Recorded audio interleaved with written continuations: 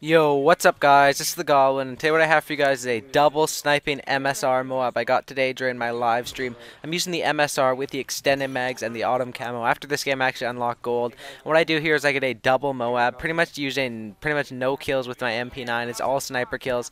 And I'm not claiming that this is, the most impressive sniper MOAB in the world or the most impressive gameplay in the world. I just think it's pretty impressive, nonetheless my team was beast this game. This was during my live stream, and I was live streaming the Road to Quad MOAB today.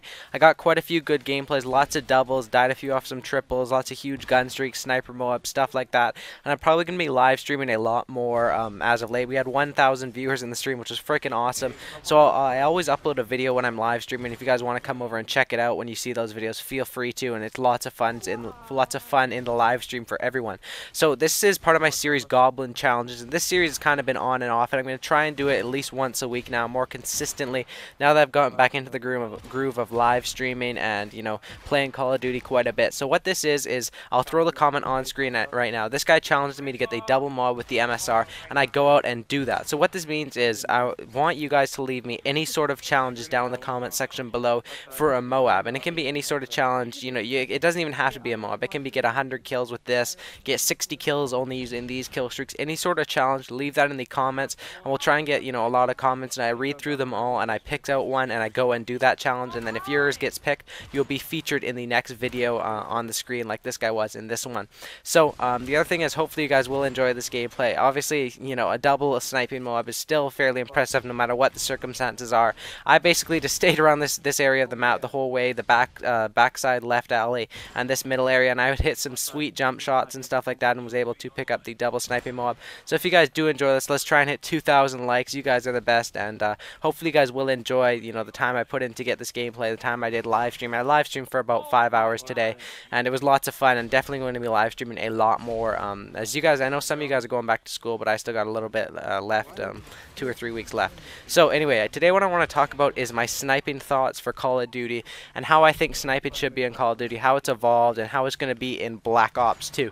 So let's start with the first real game that got Call of Duty big, which was Call of Duty 4. And in my opinion, the sniping on that game was very well done. I mean, the snipers were not overpowered, but they were not underpowered. You could snipe comfortably. You didn't have the quick draw or sleight of hand pro like you do in MW2 or MW3, but you could snipe in that game fairly well and do quite well with a sniper rifle compared to people who are tryharding or using whatever you want to call it, MP5s, M16, stuff like that.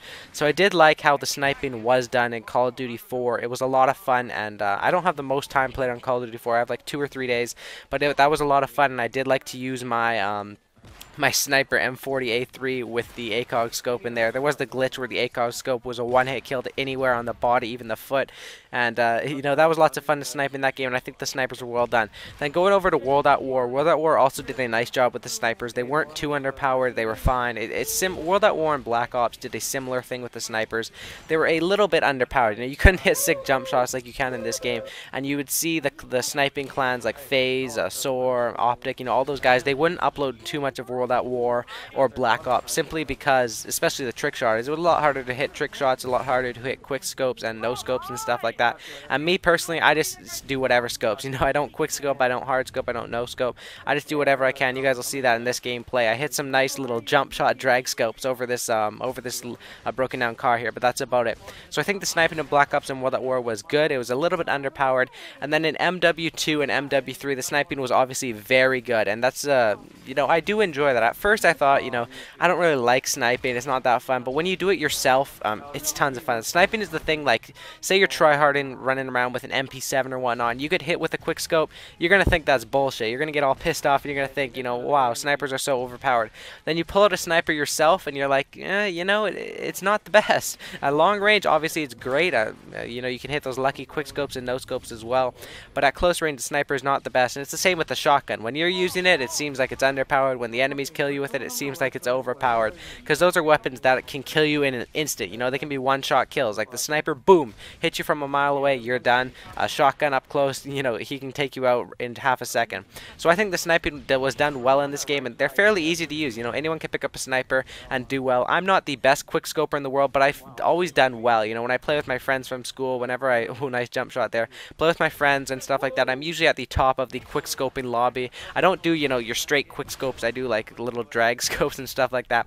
But I've always had fun sniping. I've always been pretty good at it. So in Black Ops 2, if you guys saw the trailer, saw some of the sniping gameplay, they do scope in fairly quickly. And I'm referring to, you know, in the multiplayer trailer, there was that one area where the guy came out of a little... He came out of a little building and looked to his right and got a nice little quick scope. And there was also the one where the guy got the quad. David Von der Haar got the setup quad, and that sniper had no scope on it, and which is something that World at War and now Black Ops 2 have done. The original Black Ops, you couldn't do that, but you can have no scope on a sniper now, which is pretty cool, and it'll allow you to rush a lot more. You know, you can have just like a regular sight, which will kind of look like the MK14 sight does in this game. And here I back off. These guys were firing javelins out of their spawn, but yeah, that's how it kind of looks like. You know, you can rush a little bit more when there's not the scope on it, and you can hit those lucky hip fire kills or the lucky quick scopes, obviously because you don't have a scope on it. But Black Ops 2 looks like quick scoping is going to be back in full force, which is new for Treyarch, and I'm actually pretty excited about that. You know, I'm going to be one that's going to be pulling out the sniper quite a bit, and maybe you guys can expect some more sniper gameplays from me in the near future, and Black Ops 2 and all that stuff. And when Black Ops 2 comes out, I'll definitely be giving you guys some reviews on, you know, snipers, which one's the best to use, best class setups, and all that stuff as soon as the game comes out. So expect lots of stuff on Black Ops 2 as soon as the game comes out. I'm going to be working really hard to pump out the content for you guys, and you know, hopefully I'll be using a sniper a bit more, because I found that, you know, when you're getting frustrated with running around going for double and triple MOABs, pulling out a sniper and just sitting back and picking guys off left and right is a lot of fun. And right here I pick up the double MSR MOAB, and then I'll speed it up a little bit and show you guys me calling it in. The first one gets the kills, the second one doesn't. So hopefully you guys did enjoy this video, and if you did, please go ahead and leave it a like rating. It helps out a lot, and it's greatly appreciated if we could hit 2,000 likes. Leave me a comment on any sort of challenge you guys have for me for Goblin challenges, and as always, subscribe for a cookie. I'm out. Peace. Yeah, homie, I'm coming, and I'm never gonna give up. My mentality is making rappers feel like they can never even live up to logic. You bust, I dodge it. Think you see me now, you just mirage it. I'm gunning like a semi-automatic that's fully equipped with lyricism to let them have it. I blast it. Any style that you coming at me with, I master it. I son motherfuckers, then I'm out on you bastards.